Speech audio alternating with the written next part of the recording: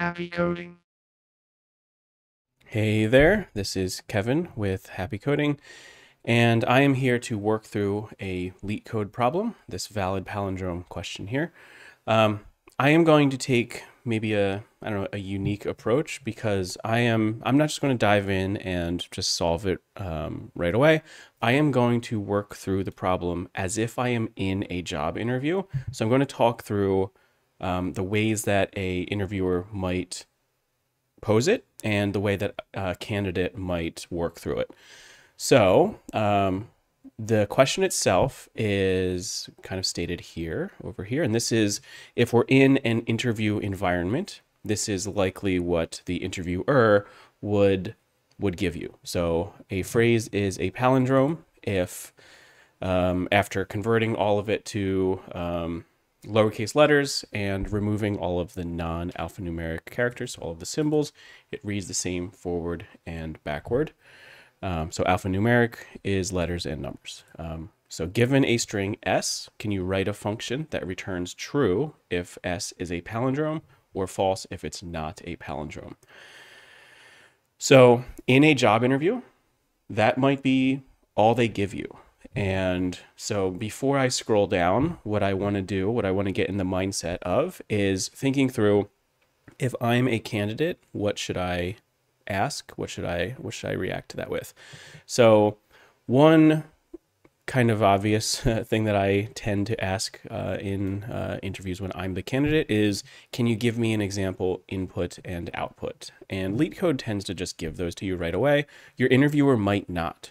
So don't be afraid to ask for those for those example inputs and outputs. So I'll get to Leetcodes in a second, but I'm going to come up with my own. Oh, I can't zoom in. That's really annoying. I have to zoom in over here, I think.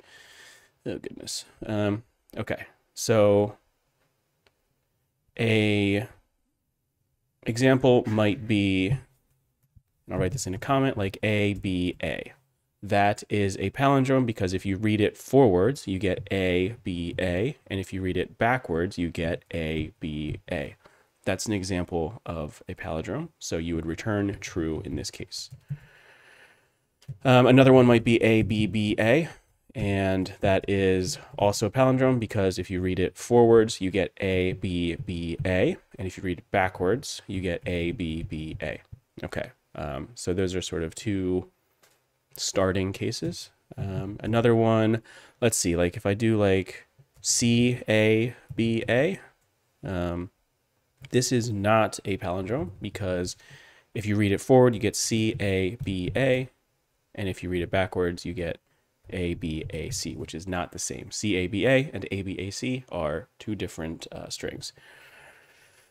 So this would be false, but just to maybe close it out, C, A, B, A, C, that would be true.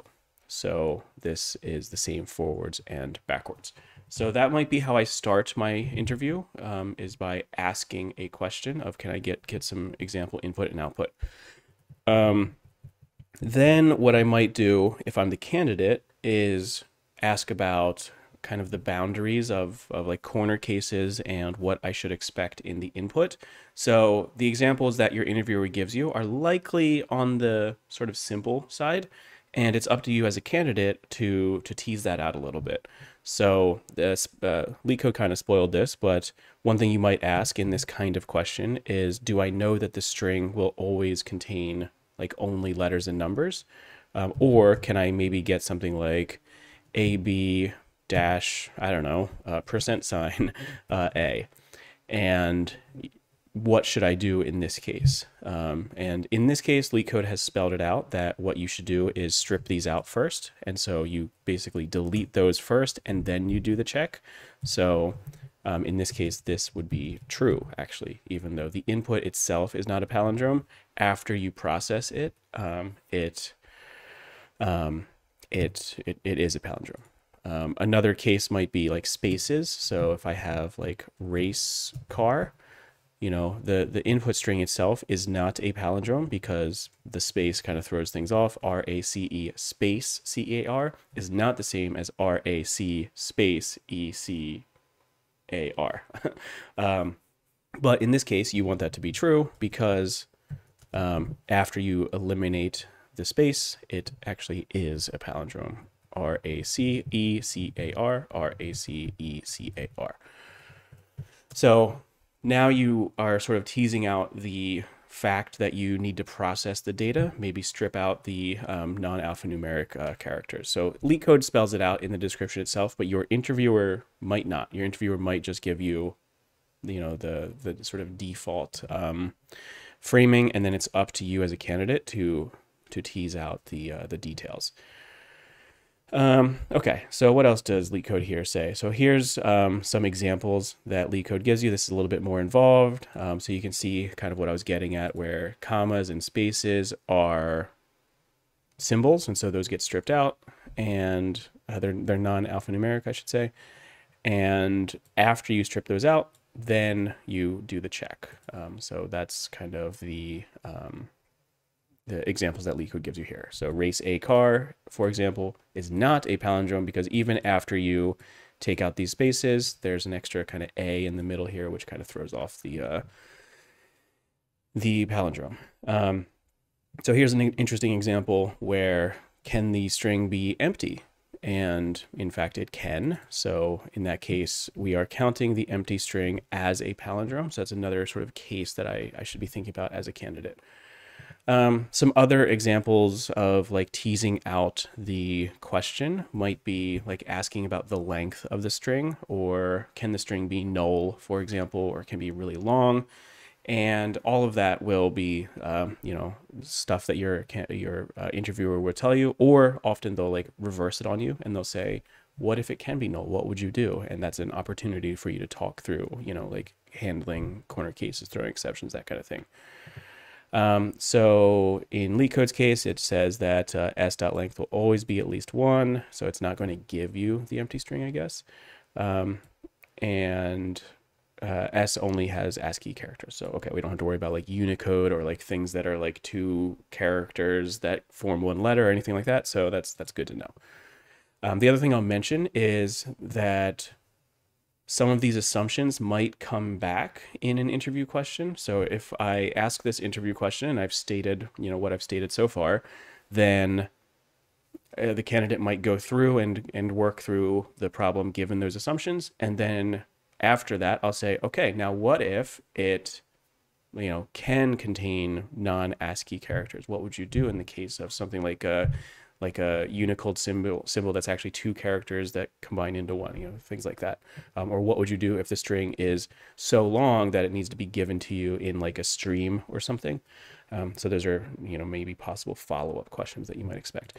Anyway, that's kind of teasing out the problem. And now we have sort of a definition of what we're doing. And in an interview environment, you won't get, well, first of all, you won't get a nice code editor with like a run and submit button and a compiler and stuff.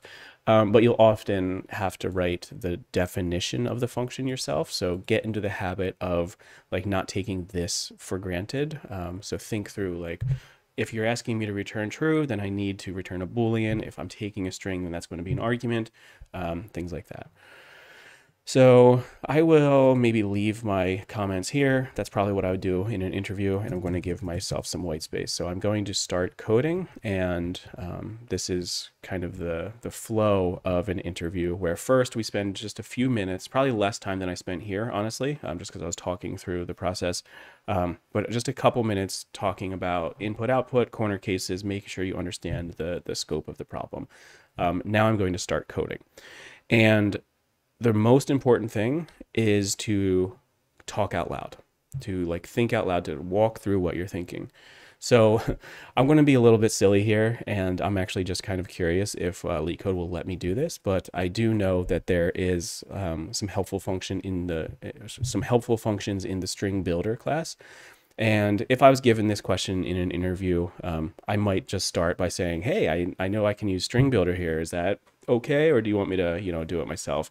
Likely they'll want me to do it myself, but it does sort of show that I'm thinking about it. So I'm actually just kind of curious if string builder will work. So I'm going to get to that in a second, but actually first what I need to do is process the string so that it does not contain symbols and that I convert it all to lowercase. So I'll start with that actually. So I'll say string lowercase equals, and this is going to be s dot to lowercase, I think it is. And then I need to strip out the non-alphanumeric characters. So I'll call this like string, I don't know, stripped string. It's a little awkward, but that's okay.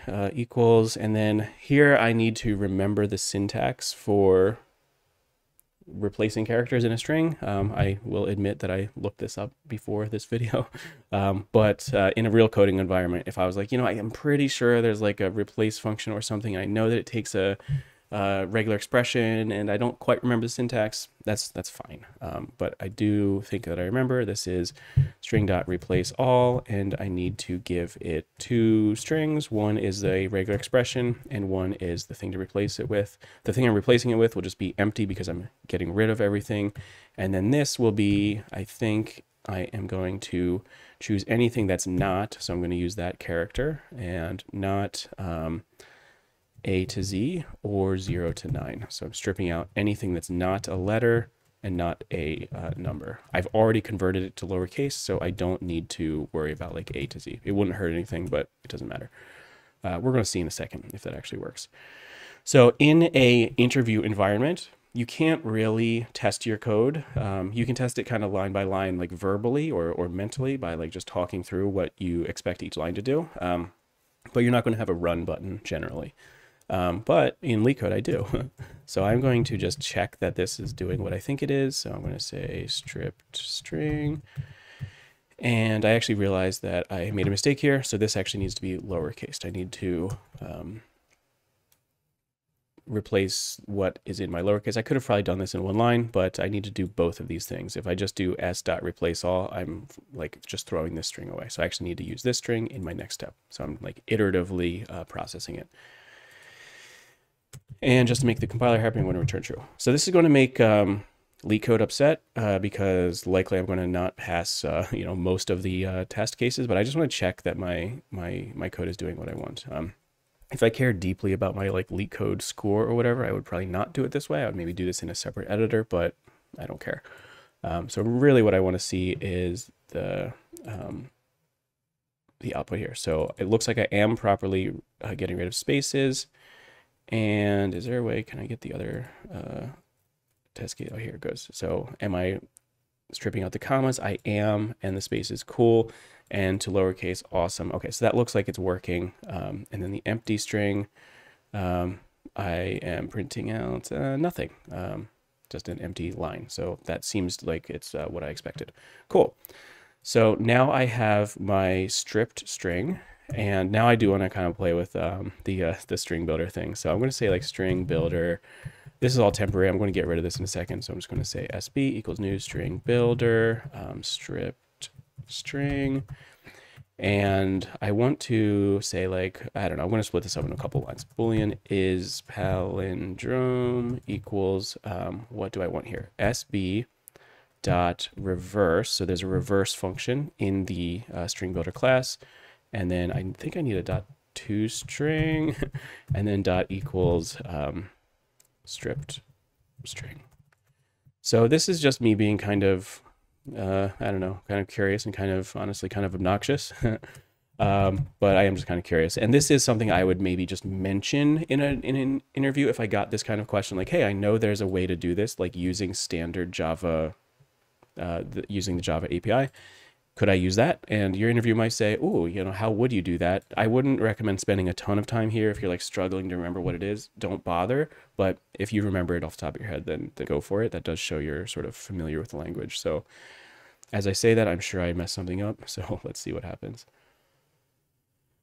Okay, so actually this is funny because my three like gimme test cases work. So now I could submit this. I am going to just to see if this actually passes all of the test cases, but I am not going to actually stick with this solution. So this does work, and that's nice and all, but likely your interviewer will say, okay, cool. Now, how would you do that without using string builder? So without relying on these like built-in functions. So now I'm back to doing it myself. So it's a nice thing to be able to say that you did it, or say that you are familiar with the language, but you're probably not going to get away with just using a one-liner and calling it a day. Or maybe you would, but then they would come back and say, okay, now what about if it had, Unicode characters or something like that? Or what if the string was really long and you had to take it in multiple batches? Those are kind of common follow-up questions. Anyway, I'm going to say, what if I can't use this string builder function? So now I'm at the sort of point in the interview where I need to outline a plan at a high level. So just thinking out loud, and this is stuff I would say to my interviewer, what I'm thinking is I'm going to use probably a for loop that iterates over every character in my string. And then I need to check what? I need to check if the other end of my string has that character as well. The other way to do it might be to start in the middle, but then I'm going to have this awkward thing where the middle could be one character or it could be two. I think that could work, but I'm going to try to make my life a little easier by doing it in one for loop that loops over and checks the mere index. So if I'm at 0, then I'm at length probably -1. I'm at 1, now I'm at length -2. I'm at 3, I'm at length minus, on and on and on until I am in the middle maybe. And if I ever encounter a character whose mirror is not the same, then I know that I don't have a palindrome and I can return false. So I'm talking through this at a high level. I haven't written any code yet, but I'm just kind of checking in with my interviewer. Does that sound reasonable? Does that sound like I'm on the right track there? Or would you like me to think through it a little bit more? In this case, I think that's probably the way to go, but in a more involved question or one with multiple pieces, this is where your interviewer might then ask, what's the algorithmic complexity of that approach? Can you improve that? Is there a way that you could maybe do it in, less time than what you've outlined? In this case, I think that a single for loop is going to get pretty close to optimal. So without further ado, I'm going to say I don't know, for int I equals 0, I is less than, and I got to be careful here because I don't want s, I want this stripped string equals, equals, I is less than stripped string, and then I++. So I've got my index, and is that syntax right? Yeah. I've got my index, so now I want to get my characters, so I'm going to say char, I could call this left character maybe equals what? Stripped string dot char at, or is it character at? This one I actually don't remember off the top of my head. Character at, char at. It doesn't matter in a job interview if you say char at versus character at. It doesn't really matter, especially if you mention I'm not sure if it's char at or character at. I think staring at it might be character at, but we're gonna find out. Leetcode will yell at me if I get it wrong. Anyway, this is I, so I'm starting at 0, 1, 2. I'm just iterating over the string. And then I want the right char, so my mirror character. So if I'm at 0, I want length -1. So I want that last character. If I'm at 1, I want length -2. So I think this is going to end up being stripped string dot character at stripped string dot length, and I think that's a function -1 minus I. So if I'm at 0, I'm at stripped length -1. If I'm at 1, it's stripped length -2. If I'm at so on and so forth. And one thing I'm sort of thinking through, and I would say this all in a job interview, I'm talking out loud as if I am the candidate, but one thing I'm thinking of is, I'm kind of suspicious that there's maybe an off by 1 error here. That might be something I come back to and check more carefully. I also completely forgot an equal sign here, so that's fun. Okay, so now I have the left character and the right character. So what I can maybe do is if left char is not equal to right char, then I want to return false, because here I know that my string contains at least one case where the mirror of the character I'm looking at is not the same. So it's like if I got to, I don't know, let me give you an example. So if I had like A, C, B, B, A. So what I did was I went to A first. I looked for its mirror and I saw an A. So I said, okay, let's keep going. That's the first iteration of the loop. Then I becomes 1. So I'm here. I get left character of C and right character of B. And I can see that they're not equal, which means it's not a palindrome. So this process of like working through examples, throwing the examples at my code, working through it line by line, that's super helpful in a job interview. Like get into that habit because you won't be able to just hit the run button. Anyway, now that I have that logic, I know that if I have gone the entire way through the string, then I have never triggered this if statement. And that means that all of my characters they have a matching like mirror. So if I hit here, I can return true because I know that the string is indeed a palindrome. So let's run that and see what happens. And okay, cool. I made some kind of syntax error. Oh yeah, okay. I need dot length here. Whoops. This is the danger of talking out loud while typing. It's easy to sort of like miss things as you're like talking and then you come back to it, but Leetcode will help with that kind of thing. This is also why it's important to come back to your code and just read it line by line to your interviewer. It might sound tedious, and honestly, it is kind of tedious, but you'll catch things like what I just discovered. And yeah, okay, character at, yeah, maybe it is char at actually.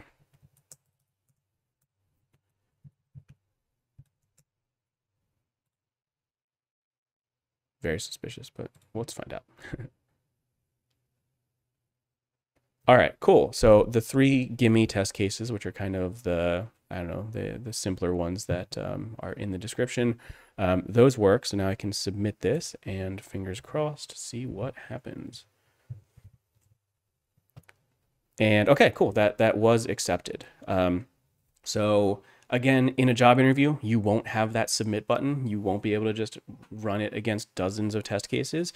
So you will have to do that yourself manually, similar to what I did before, where I gave myself a input, like an example input, and I worked through my code line by line. I said, okay, if I is this, then left char is this, right char is this, blah, blah, blah. So I'll have to do that kind of manually. So I've done that already, so I'm not going to make you sit through it here, but that habit in a job interview is, you know, super, super helpful. So I have completed the sort of assigned task with my interviewer, and I've been talking out loud, and I'm feeling pretty good. So I'll say, you know, I think this is getting pretty close. What do you think? And my interviewer will now either like point out things that maybe I missed, or like, you know, if I have an off by 1 error that my interviewer notices, they'll say, hey, what about this example input? So they won't say like, hint, I think this line is wrong, but what they'll likely say is, can you work through your code with this example? And what they're trying to get you to do is notice something in your code. Or they're just encouraging you to work, work through your code verbally. But at this point in the interview, that's likely what would happen. Some back and forth, just kind of like working through different examples. And then a very common follow-up or question, or like the next sort of phase of an interview, would be the dreaded algorithmic complexity question. So what is the algorithmic complexity of this solution? Some interviewers will ask it, some won't. So I wouldn't recommend just volunteering the information unless you're very sure. If you're like, I'm not sure if it's like n squared or n to the cubed, you know, I would just say, you know, talk about inefficiencies without getting into specifics. But if your interviewer asks you, then, you know, you're on the hook for it.